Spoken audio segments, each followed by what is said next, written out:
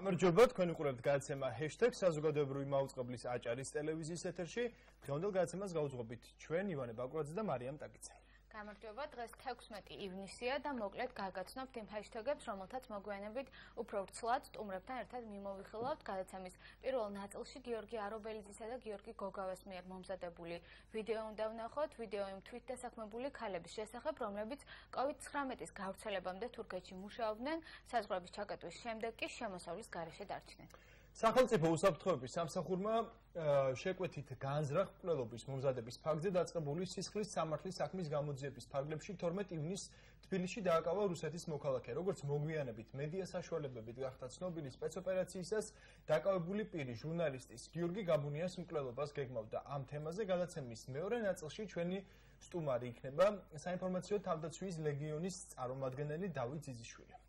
რასობრივი დისკრიმინაციის ფაქტზე მიმდინარე გამოძიების პროცესს გამოეხმაურა დღეს ადამიანის უფლებების სწავლებისა და მონიტორინგის ცენტრი საქართველოს სახელმწიფო უსაფრთხოების სამსახურში გამოკითხვაზე ცენტრის ერთ-ერთი ხელმძღვანელი თანასწორობის პოლიტიკის დირექტორი თამთა მიქელაძე მიიწვიეს ამ თემას ქეთი ჩუთლაშვილთან ერთად მიმოვიხილავთ ის ადამიანის უფლებების სწავლებისა და მონიტორინგის ცენტრის იურისტია. შეგახსენებთ ჩვენ პირდაპირ ეთერში ვართ გადაცემის Facebook გვერდზე. აქ შეგიძლიათ გაგვიზიაროთ მოსაზრებები ჩვენს ჰეშთეგებთან დაკავშირებით და მოგწეროთ ის თემები, რაც თქვენი აზრით უფრო მეტ ყურადღებას საჭიროებს. ახლა კი ჩვენ შეგვიძლია დავიწყოთ პირველი ჰეშთეგის მიმოხილვა. პირველი ჰეშთეგი თვითდასაქმებული ქალები, რომლებიც COVID-19-ის გავრცელებამდე თურქეთში მუშაობდნენ, საზღვრების ჩაკეტვის შემდეგ შემოსავლის გარეშე დარჩნენ. მათ უკვე მესამედ გამართეს აქცია ბათუმში. დასაქმება ან მთავრობისგან ფულადი კომპენსაცია არის დასაქმებული ქალების მოთხოვნა. მადონა შაინიძე, მადონა მორთულაძე და ასმათ ცენტერაძე არიან დღევანდელი ვიდეოს გმირები. ვიდეო გიორგი არობელიძემ და გიორგი გოგავამ მოგვიბზადეს. ნახოთ ვიდეო. და უკვე შემდეგი ჰეშთეგით გავაგრძელებთ გადაცემას.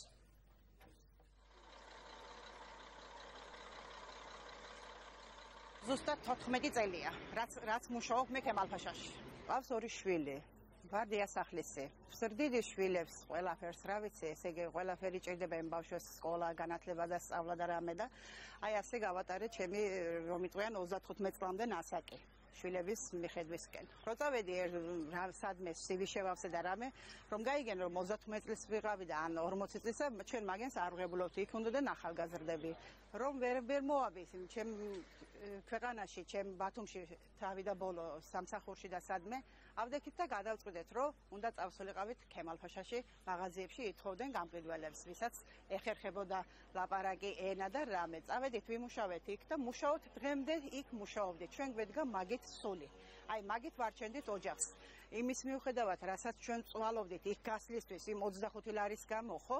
ესე იგი აუღწერელია დილას 5 საათზე უნდა ადგე, მოიწესრიგო თავი. დილის 5 საათზე ავდგებოდით. გავდიოდით ბათუმში პლოშადზე. მერე მოვყვებოდით ან ავტობუსს, ან სარფის მარშრუტკას, მოვდიოდით აქა. მერე გადავჯდებოდით კიდე ქემალფაშის მარშრუტკაზე. საღამოს 7 საათზე წამოვიდოდი, კიდე ისეთი გადაღლილი, დაქანცული და რა ვიცი, ასე გავატარეთ, მაგრამ მიუხედავად იმისა, მე კიდე მადლობელი ვიყავი მეზობელ ქვეყნისა, რომ ის 25 ლარი იყო თუ რაღაცა იყო, ჩვენი ფული იყო და ჩვენ ხელში გქონდა.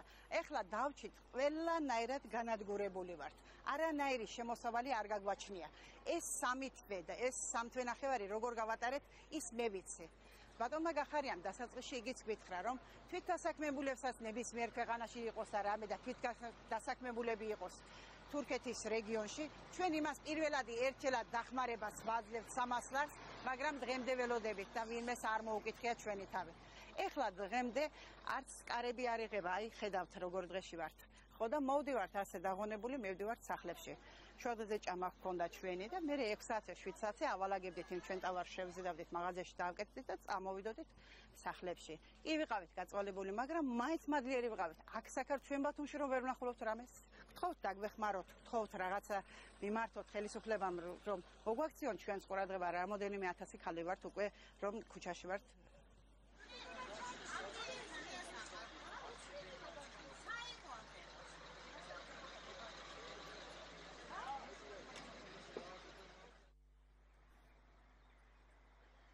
სანამ თურქეთს წავიდოდი და სამსახურს მოვნახავდი და გზას გავიკვლევდი, რა თქმა უნდა, მაგ დროების გახსენება ძალიან მიჭირს, რომ ეს ჩემთვის დიდი ტრაგედია იყო, იმიტომ რომ სამსახურში მუშაობდი ფსიქიატრიულ საავადმყოფოში და მიუხედავად იმისა 24 წელიწადი ვიმუშავე და ისე უმოწყალოდ გამოვყარეს სამსახურიდან ქალბატონთან დირექტორთან როცა დაინიშნა ჩვენს მე არ მიდახლა მაგის სახელი და გვარი რომ დავასახელო რომ შევედი და ვუთხარი რომ არ გამიშვა მეთქი მიუხედავად იმისა რომ ჩემი ყველა ნამუშევარი საბუთი იყო არაჩვეულებრივი ბრწყინვალეთ და ჩემს პირადად ჩემთან არავის პრეტენზია არ ქონია რომ ეს დასაჯელია და დაისაჯოს ამითო მაგრამ უმოწყალოდ გამოგვიშვენ სამსახურიდან მე ჩემი კლანი უნდა მოვიყვანო ასე მითხრა ეს განუკითხაობა დიდი ხანი არის საქართველოში და აი ამ განუკითხაობამ და აი ამ ჩვენი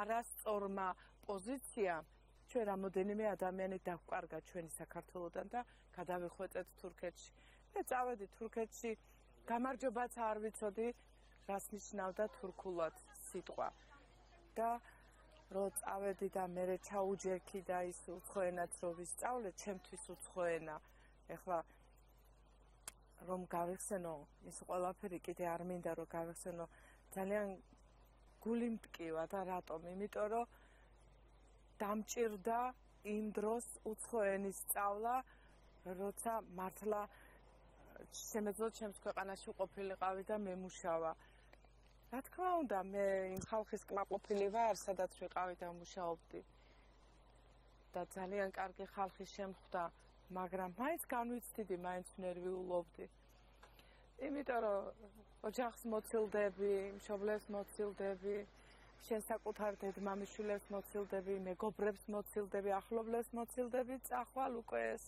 ძალიან დიდი დარტყმა ცხოვრებაში ჩვენ ამას ყველაფერს შევეგუეთ და ძალიან კარგი ურთიერთობა და ძალიან კარგი ის გვაქვს ერთმანეთთან აი ამ ჩვენს მეზობელ ქვეყანასა ჩვენ შორის ძალიან ბევრმა გაგვიგო ჩვენი გაჭირვებაც გაიგო და მე კმაყოფილი ვარ დღეს თურქეთში მუშაობ და რატომ იმიტომ რომ ლუკმა პურის ფულს და საარსებო წყაროს შოულობთ იქ 8 წელი გავიდა რომ მე იქ მუშაობ სტამბულში ვიყავი 1 წლის ბავშვთან ვიყავი ძიძათ ვიყავი კარგ ოჯახში ვიყავი მე ანკარაში ვიყავი რა ვიცი მოვიარე მთელი რაც შემეძლო ქალაქები ყველგან ვიმუშავე ძალიან კარგად მე ქემაფაშაშიც დავიწყე მუშაობა მაღაზიაში იქაც მუშაობდი ეხლა ვარ ამჟამად აქ ძალიან ბევრი კარგი ახლობელი და მეგობარი შევიძინე ამით ვარ კმაყოფილი ჩვენ როცა გვიჭირს ხო ისინი ჩვენ გვეხმარებიან მიუხედავად იმისა რომ ამ ეტაპზე ვერ გადავდივართ ჩაკეტილია საზღვარი და ვითხოვთ ჩვენ არჩევნების დროს მოგვდის ქვითარი მიეცით ხმა მოგვეცით ხმა კი ბატონო იმას მიეცით ხმა ამას მიეცით ხმა ჩვენ თავრობა მივეცით ხმა და მოვიდნენ ხო როცა გჭირდები არჩევნების დროს 8 წლის განმავლობაში არ შემიწუხებია არავინ ან ეს მინდა ან წამალი მინდა ან პურის ფული მინდა ან რაღაცა ეხლა ამ ეტაპზე როცა ჩვენ გვიჭირს ერთხელ მოგთხოვეთ დახმარება და იმასაც არ აკეთებ გასო მე სამსახური არა მაქვს საქართველოში მქონდა და აღარა მაქვს ესე იგი ვარსებობდი და აღარ ვიარსებო ადრიანად უნდა წავიდი ამ ქვეყნიდან თუ როგორ ფიქრობს ჩვენი მთავრობა ნეტა რომ ავდგებოდით დილით ხო წვიმა იყო თოვლი იყო შხაპი იყო აი რანაირი ამინდიც არ იყო ჩვენ მაღაზია უნდა გაგვეხსნა ძალიან ხშირად ჩემი უფროსი არ იყო აქეთ მტოვებდა მაღაზიაში და ორი გამყიდველი ვიყავით და ხან ის წავიდოდა ერთ დღეს ადრე ხან მე წავიდოდი და რომ გადავიდოდი მივიდოდი ის უკვე აქ 8 საათი იქ 7 საათი ის უკვე იმ დროს რეკავდა მაღაზიაში რომ იქ მაღაზიის ტელეფონს ავიღებდით თუ არა ღია იყო თუ არა ის თოვლი იყო წვიმა იყო დარი იყო იმისთვის მნიშვნელობა არა მაღაზია უნდა ყოფილიყო ღია მე მაგალითად ეხლა ძალიან კარგ მაღაზიაში ვიყავი და კარგი უფროსი მყავდა და ძალიან არ მავიწროვებდა გაიგე მაგრამ გოგონები არიან რომ მთელი დღის განმავლობაში ერთი წუთითაც ვერ დაჭდებიან ყავას არ ალევინებენ არიან ისეთ სიტუაციებიც არის რომ ყავასაც ვერ დალევენ მე მაგ მხრივ პრობლემა არ მქონია, მაგრამ მე ხო ხედავდი ჩემს გვერდზე ჩემი გოგონები როგორ წვალობდნენ. მე იმათი საცოდაობით ვიწვევდი. თუ იქ არ ნახე, გული არავის არ ეტკინება ისე. ეს ყველაფერი უნდა ნახონ იქა, რომ მათმა გულმა იგრძნოს, რომ რა არის ყოველდღიური ასეთი ტანჯვა-წამება. კი, მართალია, 25 ლარი ხელფასი, მაგრამ 5 ლარი აგერ გზაში მიდიოდა და 20 ლარი ყველა დღე ოჯახს, ზოგიერთ ოჯახს არც ყოფნის, წამალი უნდა, საჭმელი უნდა, რაღაცა უნდა. გონიათ რამესში, იმეს რამესში ყოფნის ეს ფული, არავის არაფერში არ ყოფნის.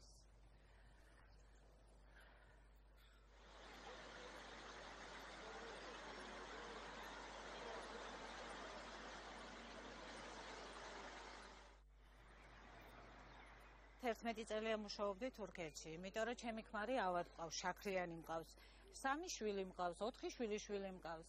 აუცილებელი იყო რომ დამეწყო მუშაობა, ერთი ტაქსაობით ხელფასი არაფერი არ იყო. თვეში 300 და 400 ლარი მარტო შაქრის წამლებში მიმიდის, დახმარებასაც არ აძლევენ შაქრიან ადამიანს. ხო და ეხლა იმას ვითხოვ კიდე რომ გაიხსნა საზღვარი და ვიმუშაოთ. დახმარება ჩვენ არ მოგვიწია. იმიტომ არ მოგვიწია რომ თქვენ არ ხართო გაფორმებულიო, საბუთი გინდათ რომ მიიღოთო. ჩვენ მივედით და პასპორტი ვაჩვენეთ რომ ამოაგდეთ კომპიუტერში ვართ ყველა დღიური გადამცლელი, გადმომცლელი, აუცილებელია რომ დააზუსტოთ იმითო, არაო, ვარი გვითხრეს და გამოგვიშვეს. ამასობაში ეხლა გვინდა რომ გახსნილია თურქეთი და ჩვენც ვიმოგზაუროთ რა. ანუ იმათი შემოსვლა თუ შეიძლება, ჩვენი შესვლაც ხო შეიძლება. თუ იმათთვის ვირუსია, ჩვენთვისაც ვირუსი უნდა იყოს, ორივესთვის, ხო? უნდა ჩაიკეთოს მაშინ საზღვარი. ამისთვისවත් კიდე დახმარებას ვითხოვთ, იმიტომ ვითხოვთ, რომ ნაქირავებში ვარ. ხელფასი არანაირი შემოსავალი მე არა მაქვს არსაიდან. ჩემი ქმარიც ტაქსაობს და რაც დაწერა განცხადება დახმარებისა, დღესაც არ მოუღია ის 300 ლარი. დილის 6 საათზე ვდგებოდი ყველა დღე. 7 საათზე რა თქმა უნდა იქ უნდა ყოფილიყავი. ძალიან რთულია დილის 6 საათზე ადგე და ისევ გადახვიდე და გადმოხვიდე. იმას ვაკეთებდით მაღაზიაში დამყიდვლად მუშაობდით, ელნები ვიყავით. დღეში 25 ლარი ჩვენთვის ფული იყო. გადავდიოდით, გადმოვდიოდით, 2 კაპიკს მაგით ვაკეთებდით და ოჯახს ვარჩენდით. დაახლოებით 1-2000 ქალი ვაქვს და ვარ. ეს მე რომ ვიცი ეხლა და ახალებიც არიან შემოსული, მაგრამ ახალებს იმდენად ვერ ვცნობ. იქ სამუშაო ყველა მაღაზია. თეთრეულია ეს პირსახოცია, რა ვიცი, ესეთი მაღაზია და არის კიდე იქ აქვთ გახსნილი ასეთი მაგალითად რესტორნები. იქ შეგვიძლია ვიმუშაოთ მაგალითად. არის მაღაზიები, არის პროდუქტაო მაღაზიები და ასე შემდეგ. ამაზე ვმუშაობ ჩვენ. არანაირი შესვენება. მთელი დღე 6-ის მერე რომ გადახვალ და 7 საათზე იქით იქნები, მთელი დღე 6 საათამდე ფეხს ეხარა. რა ის ყავა? ყავას კი დალევ, როცა დალევ, უნდა იდგე ფეხზე და ისე უნდა დალიო. არავინ არ დაგაჯეს იქ. არაფერი არ მაქვს პერსპექტივა გარდა მეუღლისა. მუშაობს გითხარით ტაქსზე. იმის შემოსავალი ვართ ამდენი სული, 6 სული. იმის შემოსავალი. იმას ფიქრობ რომ კიდე თავრობა თუ დაგვეხმარება რამეში. დაგვირიგონ დასარიგები, რაც დასარნაწილებელია, ანუ იმის დახმარება მაინც მოგვცეს, სანამ საზღვარი გაიხსნება. ჩვენ ვაგრძელებთ გადაცემას შემდეგი ჰეშთეგით სახელმწიფო უსაფრთხოების სამსახურმა შეკვეთით გააზრახ მკვლელობის მომზადების ფაქტზე დაწყებული სისხლის სამართლის საქმის გამოძიების ფარგლებში 12 ივნისს თბილისში დააკავა რუსეთის მოქალაქე. როგორც მოგვიანებით მედია საშუალებებით გახდა ცნობილი, სპეცოპერაციისას დაკავებული პირი ჟურნალისტის გიორგი გაბუნიას მკვლელობას გეგმავდა. ამ თემაზე გადაცემის მეორე ნაწილში ჩვენი სტუმარი საინფორმაციო თავდაცვის ლეგიონის წარმომადგენელი დავით ძიძიშვილი იქნება, რომელიც ჩვენ პირდაპირ ეთერში რამდენიმე წუთში შემოგვიერთდება. ივანე, ამ ფაქტს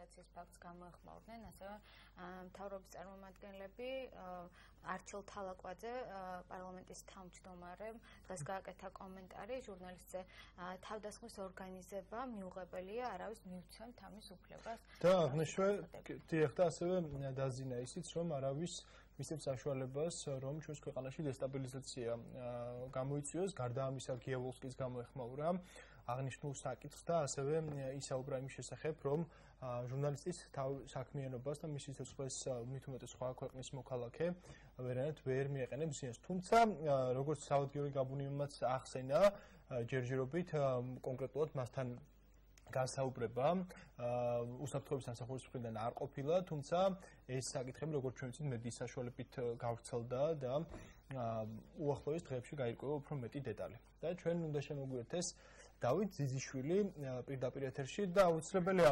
მნიშვნელოვანია ვისაუბროთ რუსეთის მხრიდან საფრთხეებზე. ჩვენ გვახსოვს ისტორიულად ვლადიმერ პუტინის ხელისუფლების სათავეში მოსვლის შემდეგ თუ რა ვითარება იყო, ჩვენ ვნახეთ როგორც ქვეყნის შიგნით, ასევე ქვეყნის გარეთ არაერთი მკვლელობა, რომელიც ზუსტად ემსახურებოდა იმას, რომ რუსეთის ფედერაციის დომინაცია ყოველთვის გასაგები ყოფილიყო და მსოფლიოში არც ერთ ადამიანს არ შეერჩებოდა მით უმეტეს ვლადიმერ პუტინის გინება და ჩვენ ვნახეთ არაერთი მკვლელობა, რომელიც ჟურნალისტებსაც ეხებოდა ასევე რა თქმა უნდა ჩვენ სტუმართან ერთად, დავით ზიზიშვილთან ერთად ამ ფაქტებსაც გამოვეხმაურებით და ერთგვარად მიმოვიხილავთ თუ რა სურათს, რა საერთო სურათს გვაძლევს ყოველივე და როგორ ხედავს ამ ფაქტებს დანარჩენი მსოფლიო, რა ზომებს მიმართავენ და იყენებენ ისინი მკვლელობები სკრიპალების საქმე, ზახაროვას საქმე და ძალიან ბევრი გახმაურებული საქმე, თუმცა როგორც პრესაში წერენ, ეს არის ძირითადად გახმაურებული საქმეები, თუმცა მსხვერპლი გაცილებით დიდია და საინტერესოა რატომ აკეთებს რუსეთი ამ ყველაფერს, რისი ბუნებრივია ბევრი ამბობს, რომ შიშის დანერგვა სურს და ჩვენ ყოველ შემთხვევაში შევეცდებით, რომ დავითთან გავარკვიოთ უფრო მეტი დეტალი. თან არ დაგვავიწყდეს ჩვენ საზოგადოებას უთხრათ, რომ წინასაარჩევნო პერიოდია ჩვენს ქვეყანაში და აი ესეთ შემთხვევაში რუსული პროპაგანდისტული მანქანა მაქსიმალურად აქტიურდება და ყოველთვის ცდილობს, რომ ქვეყნის შიგნით არეულობა ნებისმიერი ფორმით დათესოს. მკვლელობის ფაქტები, ივანე, შენც ჩამოთვალე რამდენიმე გვარი, არ არის კონკრეტულად ერთ ქვეყანაში, ან კონკრეტულად რუსეთში, არამედ მსოფლიოს სხვადასხვა ადგილას, სხვადასხვა ქვეყანაში და სწორედ ეს ფაქტები და ერთგვარი ჯაჭვი ამ ფაქტებს შორის არის ძალიან მნიშვნელოვანი. და აღსანიშნავია ისიც, რომ ყოველთვის რუსეთი ცდილობს, რომ ამ ასეთი ფაქტები, მიუხედავად იმისა, რომ ბევრი გმობს, როგორც საერთაშორისო ორგანიზაცია, სახელმწიფოები, ცდილობს, რომ ეს იყოს დღის ნარატივი, დღის მთავარი სალაპარაკო თემა, რათა ყველამ იგრძნოს რუსეთის ფედერაციის სიძლიერე. თუმცა ყველა სფეროში ეს იქნება დეзинფორმაციასთან ბრძოლა, ევროპა და დასავლელი ჩვენი პარტნიორები ცდილობენ, რომ ყოველ შემთხვევაში საინფორმაციო ომში მიაღწიონ წარმატებას. დავითი ჩვენ გვერდება პირდაპირ ეთერში. დავით, როგორ გესმით ჩვენი მადლობა გადაცემაში მონაწილეობისთვის პირველ რიგში. მადლობა, ძალიან კარგად მესმის თქვენი და მიხარია რომ მომიწვიეთ გადაცემაში. დავით, სანამ კონკრეტულად გუშინ გახმაურებული და გავრცელებული ამბით დავიწყებთ, ერთგვარად ამბავზე დავიწყებთ საუბარს, ზოგადად გასულ წლებშიც არაერთი მკვლელობის ფაქტი გვსმენია ჩვენ მსოფლიოს სხვადასხვა ქვეყანაში. ზოგადად რომ მიმოვიხილოთ ეს სურათი, რაზე მეტყველებს და რისთვის იყენებს კრემლი პოლიტიკურ მკვლელობებს, რა მიზანს ემსახურება ეს ქმედებები? დიახ, კრემლისთვის პოლიტიკური მკვლელობები ახალი ამბავი ნამდვილად არ არის. კრემლში პოლიტიკური მკვლელობების ისტორია იწყება ალბათ საბჭოთა კავშირამდე და გრძელდება დღემდე. შესაბამისად, მეფის რუსეთის დროიდან მოქმედი ამბავია პოლიტიკური მკვლელობები, თუმცა განსაკუთრებული აგრესია ჟურნალისტების მიმართ დაიწყო 1993 წლიდან და მარტივი სტატისტიკა რომ მოვიყვანოთ 93-დან 97 წლის ჩათვლით დაახლოებით 58-მდე ჟურნალისტია გარდაცვლილი სხვადასხვა მიზეზით, თუმცა ყველა შემთხვევაში ფაქტურად იკვეთება სპეცსამსახურების ინტერესები და განსაკუთრებით კრემლის ინტერესები და შესაბამისად ეს ამბავი ახალი არ არის კრემლისთვის.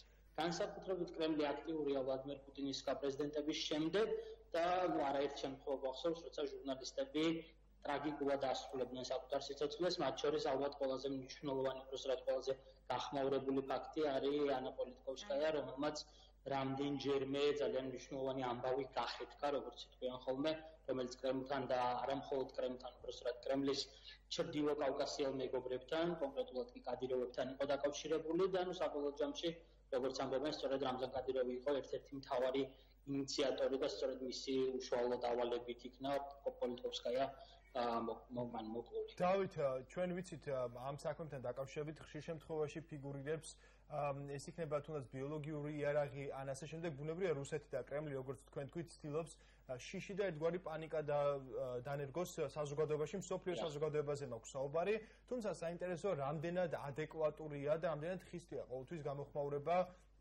მთელ მსოფლიოში რუსეთის ქმედებების მიმართ, იმიტომ რომ რუსეთი ხშირ შემთხვევაში არც ერთი ქვეყნის კანონმდებლობას პატივს არ სცემს და ესეთი უხეში ინტერვენციით ცდილობს საკუთარი ძალების დემონსტრირებას. აი ამ შემთხვევაში მთელი მსოფლიო საზოგადოება რას აკეთებს, რომ სამაგალითო პასუხი გასცეს რუსეთის ფედერაციას და შესაბამისად ვლადიმერ პუტინსაც. აქ პასუხი ალბათ ცალსახა არ არის, იმიტომ რომ არის შემთხვევები, როცა რუსეთის ფედერაციის ის წარმომადგენლები, რომლებიც მონაწილეობენ პოლიტიკურ მკვლელობებში, სამაგალითოდ ისჯებიან, თუმცა არის შემთხვევები, როცა ადამიანები უბრალოდ გაურბიან მართლმსაჯულებას და ისინი თავს აღწევენ მართლმსაჯულებას და მიდიან, ანუ ჩადიან რუსეთის ფედერაციაში და შემდეგ მათი დასჯა ვერ ხერხდება. ყველაზე სამწუხარო ალბათ ამ ამბავში არის ის, რომ ძალიან რთულია დააკავშიროთ პირდაპირ კონკრეტული ადამიანები კონკრეტულ პოლიტიკურ აქტორებს, ანუ პირობითად რო ავიღოთ იგივე შემთხვევა, ძალიან რთული იქნება ალბათ სამართლებრივად, უფრო იურისტების შესაძლებელია ეს ამბავი, თუმცა მე რასაც ვეცნობი ხოლმე ინფორმაციას, ძალიან რთულია იმის დადასტურება, რომ ეს იყო ნამდვილად ვიღაცის მიერ დაკვეთილი, რადგან შემსრულებლები ძირითადად ამას არ აღიარებენ არასოდეს, რომ ვიღაცა დამკვეთილავდათ. ამიტომ პოლიტიკურ დონეზე ასეთი ტიპის მკვლელობების შეფასება ხშირად რჩება ხოლმე მხოლოდ მედიაში პუტინის რეჟიმის დაგმობის დონეზე. მათ შორის ალბათ ყველაზე ნათელი მაგალითი არის კრიპალების საქმე, რომლებიც ასევე საბედნიეროდ გადაურჩნენ ბოლომდე ანუ ვერ დახოცეს მარტივად რომ ვთქვა, თუმცა მათი მოწამვლის ამბავი თელმა მსოფლიომ გაიგო, ზუსტად ვიცით საიდან მოხდა, როგორ მოხდა, რა ვითარებაში მოხდა მათი მოწამვლა, თუმცა რუსეთის ფედერაციის მიმართ ამის გამო კონკრეტული სანქციების დაწესება მხოლოდ ინიციატივების დონეზე დარჩა და მას არ ქონია არანაირი რაღაცა სამართლებრივი გაგრძელება. ალბათ ეხლა ანუ ახლაც და ამის შემდეგაც უფრო უნდა გააქტიურდეს საერთაშორისო საზოგადოება, იმიტომ რომ ცალსახად კრემლი იქცა პოლიტიკური მკვლელობების რაღაცა ქარხანად, რომელიც უკვეთავს პოლიტიკურ მკვლელობებს და შემდეგ ცდილობს რომ ყველა მეთოდის გამოყენებით დაუჯეროს მართლმსაჯულებას ხელიდან და გარდა ამისა საერთაშორისო საზოგადოებაში მაინც კონდეს საერთაშორისო საზოგადოებას მაინც კონდეს იმის აღქმა, რომ ჯერ კიდე შეიძლება პუტინის რეჟიმთან მოლაპარაკება. რეალურად ნათელია რომ ეს ასე არ არის და ფაქტია რომ პუტინის ხელისუფლება და ის მიერ დანიშნული მარიონეტები, მათ შორის კადიროვი, ალბათ ყველაზე პირველ რიგში კადიროვი არის პოლიტიკური მკვლელობების შემკვეთი და ხშირ შემთხვევაში განმახორციელებელიც, რაც დიდი პრობლემაა ბუნებრივია. დიახ, დავით, გიორგი გაბუნიას საქმეს ამბავს, რომ დაუბრუნდეთ. გუშინ გავრცელდა ინფორმაცია სხვადასხვა მედია საშუალებით, რომ 12 ივნის დაკავებული პირი სწორედ ჟურნალისტის გიორგი გაბუნიას მკვლელობას გეგმავდა, მოგვიანებით უკვე მთავარი არხის გენერალურმა დირექტორმა ნიკა გვარამიამ თქვა, რომ სწორედ რამზან კადიროვი აპირებდა გიორგი გაბუნიას მკვლელობას და შეგვიძლია გავიხსენოთ გასული წლის გიორგი გაბუნიას ეთერი, როდესაც პირდაპირ ასე ვთქვათ შეაგინა პუტინს და რა გამოხმაურება იყო კადიროვის მხრიდან გიორგი გაბუნიას ამ ჟესტზე და ამ ტექსტზე. ერთგვარად მუქარაც კი როგორ შეაფასებდით კონკრეტულად მოვლენებს და ამბავს, რაც გასული წლიდან დაიწყო გიორგი გაბუნიას ირგვლივ და გუშინ ერთგვარი ამბით დაგურგვინდა. რეალურად ის რომ რუსეთის ხელისუფლებისთვის და რუსეთის ხელისუფლების ცალკეული ჯგუფებისთვის უკვე აღარ არის მთლიანად რუსეთის ხელისუფლებისთვის გამოხატვის თავისუფლება არის აბსოლუტურად მიუღებელი რა, ნათელია მათ შორის ბოლო რამდენიმე თვეში თუ კი ნახავთ სტატისტიკას როგორია ექიმების ფანჯრიდან გადმოხტომის სტატისტიკა, რაც ძალიან ცუდი რამ არის ახლა რასაც ვამბობ ალბათ, თუმცა როგორია ეს სტატისტიკა რომ ნახოთ, აღმოაჩენთ რომ ბოლო რამდენიმე თვეში რამდენიმე ექიმმა გადაწყვიტა რომ ფანჯრიდან გადმოხტეს და ეს არიან ექიმები ძირითადად რომლებიც ამბობდნენ რომ COVID-19-თან ბრძოლის მიმართულებით რუსეთის ფედერაციაში სერიოზული პრობლემებია და საბოლოო ჯამში აღმოაჩენთ რომ რუსეთის ხელისუფლება იყენებს ინსტრუმენტად ადამიანების ფიზიკურ ლიკვიდაციას იმისთვის რომ მათი გამოხატვის თავისუფლება შეზღუდოს.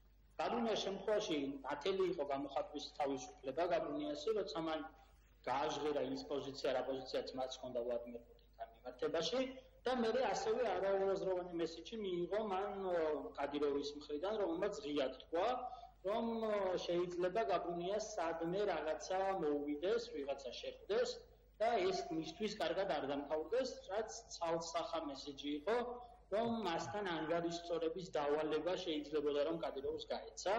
უნებრივი ასეთი ტიპის განცხადებებს კადიროვი ხშირად აკეთებს, მაგალითად ამერიკელი კონგრესმენების განცხადებებთან დაკავშირებითაც.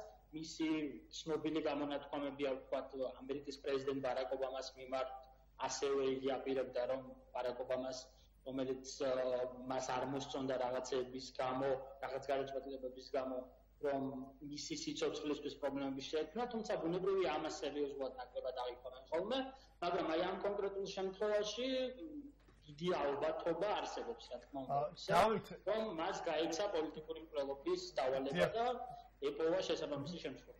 დავით, ერთგვარად მინდა შევაჯამო თქვენთან ეს საკითხი. ეს ფაქტი ის უბრალოდ მე საუბარი მაქვს იმ ინფორმაციაზე, რაც მედია საშუალებებით გავრცელდა და ამ ფაქტის შესახებ უფრო მეტი დეტალი გახდება, მალე ცნობილი იმედი გვაქვს და საზოგადოების შესაბამები იქნება გასაგები. ჩვენ გვინდა ზოგადი კონტექსტით ვკითხოთ საქართველოსთან მიმართებაში ეროვნული უსაფრთხოების კონტექსტში ამგვარი ჟესტის გაგება, როგორ უნდა გავიგოთ, როდესაც მეზობელი სახელმწიფოს მხრიდან დაქირავებული კილერი ჩამოდის ჩვენს სახელმწიფოში და ცდილობს ჩვენი მოქალაქის ლიკვიდაციას. ბუნებრივია ჩვენ ვახსენეთ, სამ თქვენ ჩაგთავდით პირდაპირ ეთერში მომავალი არჩევნები, რუსეთის საინტერესო რამდენად შეეცდება, რომ ქვეყანაში შექმნას დესტაბილიზაციის კერები, რას უნდა ველოდოთ, თქვენი პროგნოზი როგორია და ამ შემთხვევაში საინფორმაციო კამპანიას რამდენად დიდი მნიშვნელობა აქვს?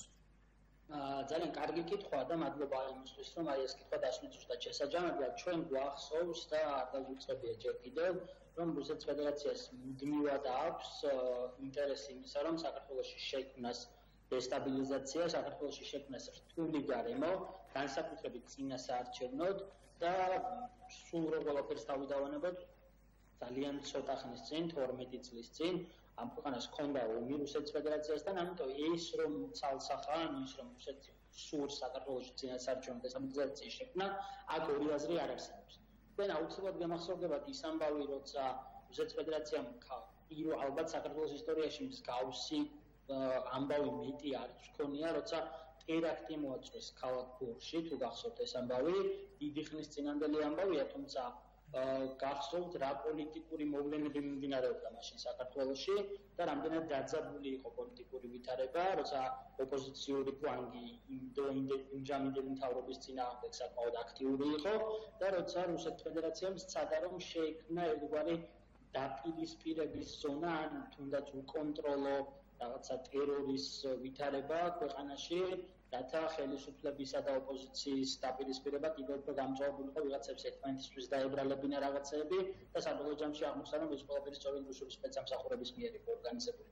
ამიტომ ცალსახად წინასაარჩევნო ვითარებაში ერთ-ერთი მნიშვნელოვანი ოპოზიციური აზრის გამაჟღერებელი არხის დირექტორის მოადგილის და ვთქვათ მნიშვნელოვანი პერსონის, ხო, ცნობადი ჟურნალისტის ლიკვიდაცია ბუნებრივია იქნებოდა ძალიან დიდი პრობლემა ქვეყნის უსაფრთხოებისათვის, თუმცა აქ უნდა აღინიშნოს ცალსახად, რომ კარგად იმუშავა სახელმწიფო უსაფრთხოების სხვადასხვა ინსტრუმენტმა და მათ შორის ალბათ ყველაზე კარგად ანტიტერორისტულმა ცენტრმა და სახელმწიფო უსაფრთხოების სამსახურმა, რომ მოახერხა ამ საფრთხის თავიდანაცილება, თუმცა ბუნებრივია ეხლა იმ ვითარებაში არ უნდა ჩავდგეთ და არ უნდა ვთქვათ, რომ საფრთხე აღარ არის და სხვის წინააღმდეგ არ შეიძლება იქნას მსგავსი მექანიზმები გამოყენებული.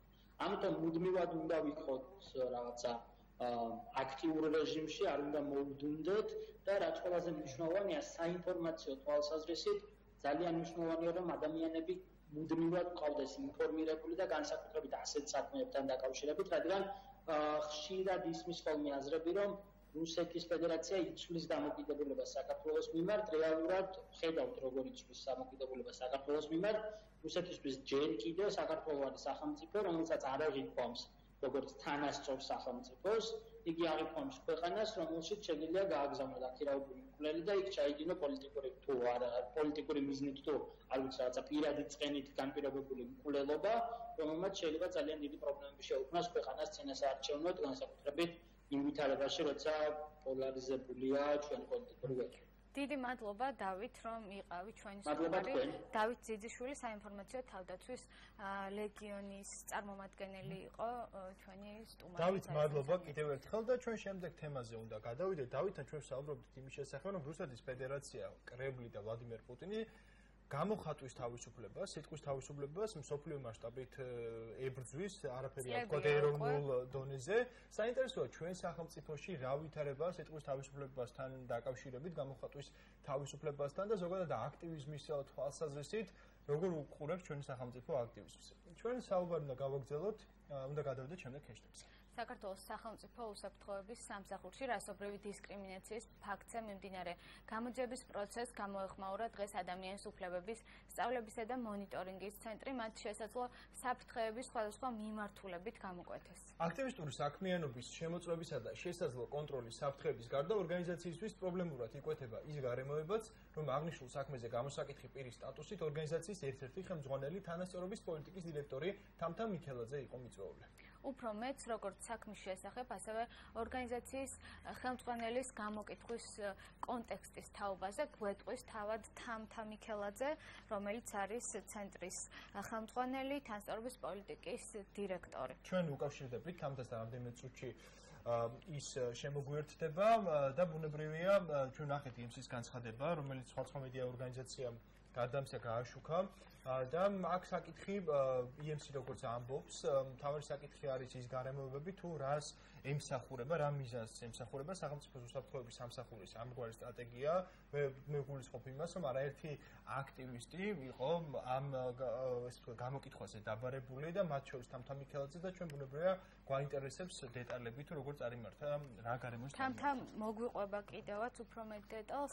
მთელი დღის განმავლობაში, ნახევარი დღის განმავლობაში იმყოფებოდა თავად თამთა გამოკითხვაზე, მოგვიყვება როგორც საქმის დეტალებს, ასევე სხვა აქტივისტების გამოკითხვის ფონს, კონტექსტს, თუ როგორი იყო და ასევე საკუთარ გამოცდილებაზეც გვეტყვის. მანამდე კი შეგვიძლია წავიკითხოთ IMC-ის განცხადებიდან ამონარიდი, მიუხედავად იმისა, რომ ჩვენი აზრით საქართველოს უსაფრთხოების სამსახურის მიერ დაწყებული გამოძიება არსებითად უნდა მიემართებოდეს ულტრაკონსერვატიული ჯგუფების ლიდერებს, რომლებიც ღიად იყენებენ სიძულვილის ენას საქართველოს ეთნიკურად აზერბაიჯანელი მოსახლეობის მიმართ უწყების ოფიციალური განცხადების გამოქვეყნებისთანავე გაჩნდა ეჭვი, რომ ის არაპირდაპირ სამოქალაქო აქტივისტებსაც შეიძლება მიემართებოდეს, რომლებიც ქვემო ქართლის რეგიონში და არამხოლოდ არადომინანტური ეთნიკური ჯგუფების საჭიროებებზე და წუხილებზე საუბრობენ. ეს ეჭვი კიდევ უფრო გაამყარა იმ ფაქტმა, რომ გამოძიების დაწყებიდან მოკლე პერიოდში საგამოძიებო ორგანომ აქტიურად დაიწყო საქართველოს აზერბაიჯანელი აქტივისტების გამოკითხვა.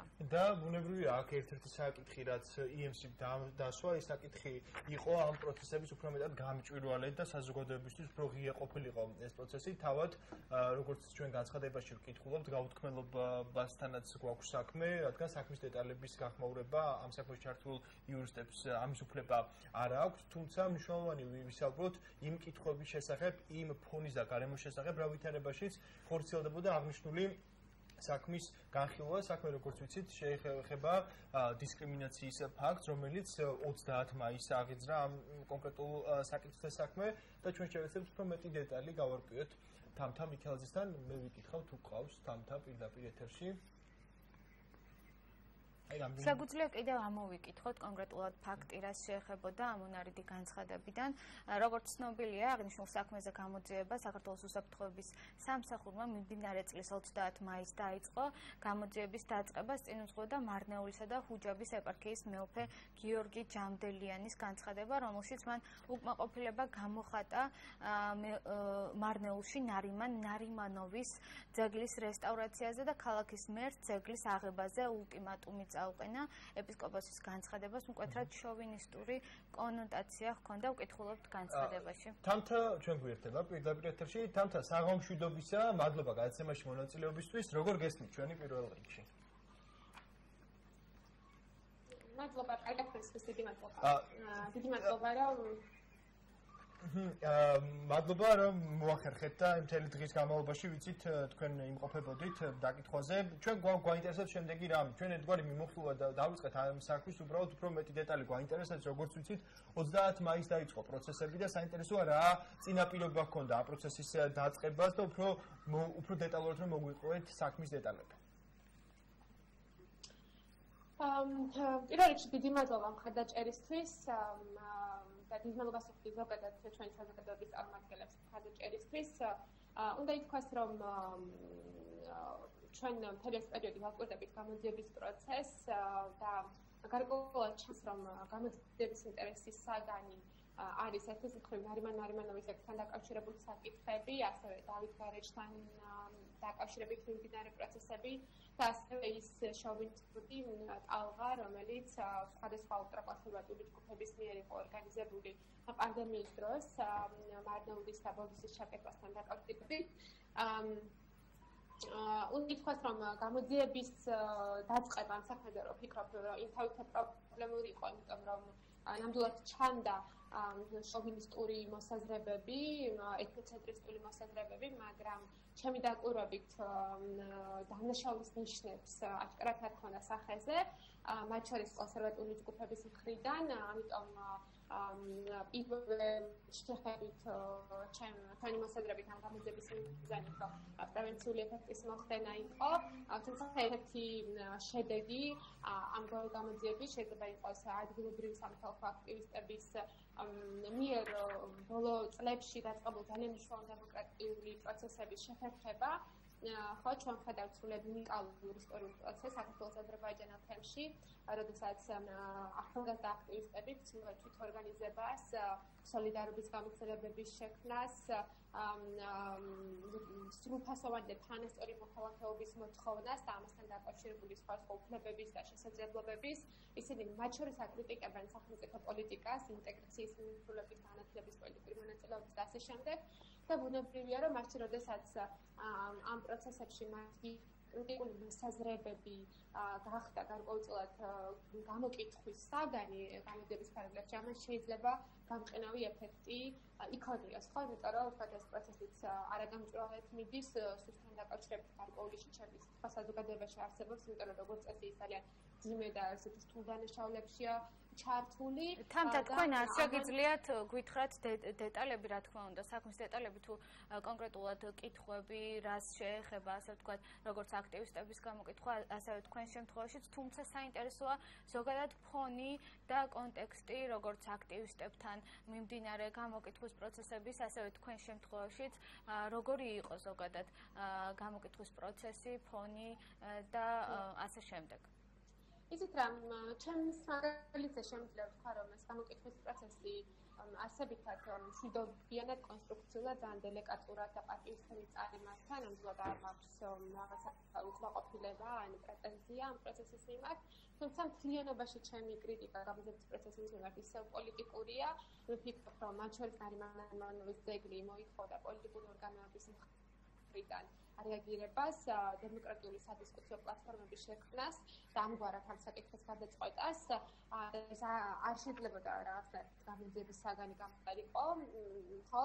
და აქაც ჩანს, რომ ვხედავთ, რომ როგორც კი რაღაცა პრობლემა იჩნდება ამ რეგიონებში, სუსის შემოდის და რაღაც პოლიტიკური ორგანოები, შერიგების სამინისტრო, ან თვითმმართველობა, ან სხვა, მთავრობის ადმინისტრაცია, ხო, დიდი ადმინისტრაციების სფეროში ყავთ მათ წარმომადგენლები, ხო?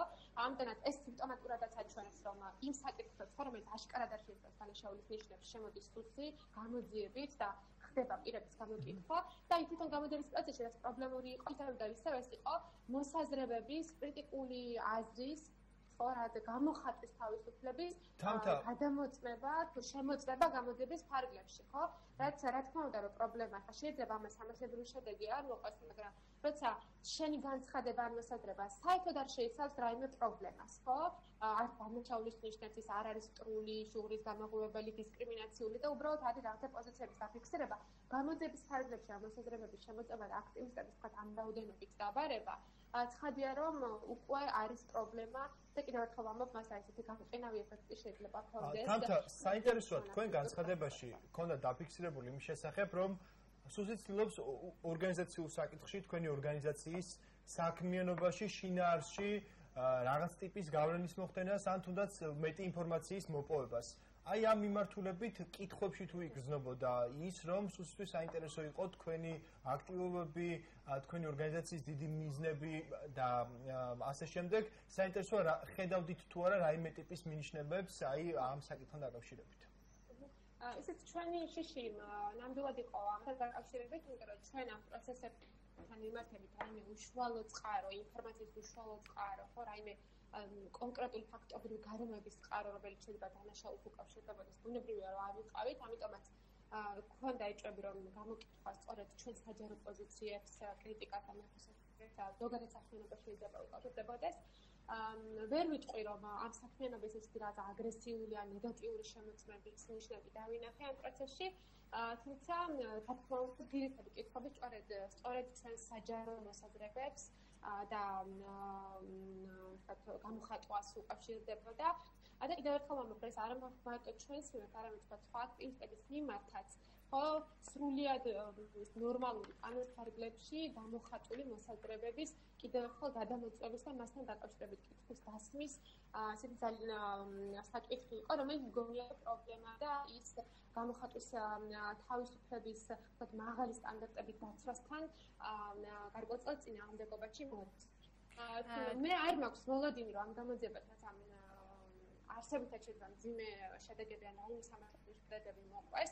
მე მგონია, რომ ეს უფრო მეტად იყო პრევენციული ნაბიჯი, მაგრამ საქმე სამაშია, რომ სახელმწიფოს პრევენციული მიზნები ასე ესმის. ხო, ანუ თქვა დასწრებ იმისა, რომ ამ საკითხზე გარკვეულ დისკუსიები ყოფილიყო, ან მაგალითად იგივე სახელმწიფო სამსახურის ანალიტიკურ სამსახურებს მუშაობთ და თქვა შეეფასებინათ ზოგადად ამ პროცესების დინამიკა. ან ნაცვლად იმისა, რომ თქვა სახელმწიფო გინდათ ამ ულტრაკონსერვატიული ჯგუფებთან მიმართებით ზოგადად მათ გამყავების და თქვა პრევენციის რაიმე პოლიტიკა ქონდეთ, ხო, უფრო თამთა შეჯამების სახითაც რო გითხრათ, ჩვენ რა თქმა უნდა სხვა კითხვების ფარგლებში ერთგვარად დაიწყეთ საუბარი შესაძლო მიზნების შესახებ, თუ რა შეიძლება ამოძრავებდეს სულს, როდესაც აქტივისტებს იბარებს მსგავს გამოკითხვაზე, როგორ შეიძლება აისახოს ეს აქტივისტების ყოველდღიურ ცხოვრებაზე და რა მიზნებზე შეიძლება გავიდეს, ასე ვთქვათ, ამ ხერხებით სახელმწიფოს უსაფრთხოების სამსახური ერთგვარად რო შევაჯამოთ საკითხი.